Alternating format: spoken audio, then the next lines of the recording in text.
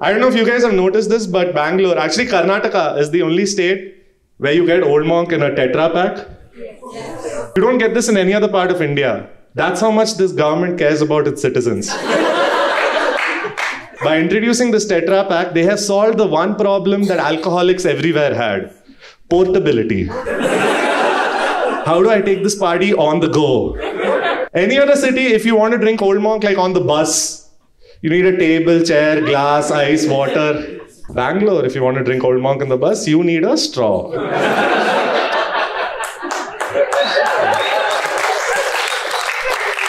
On the way to work, 2 sips, go. When your HR will be like, why is he so happy today, bro?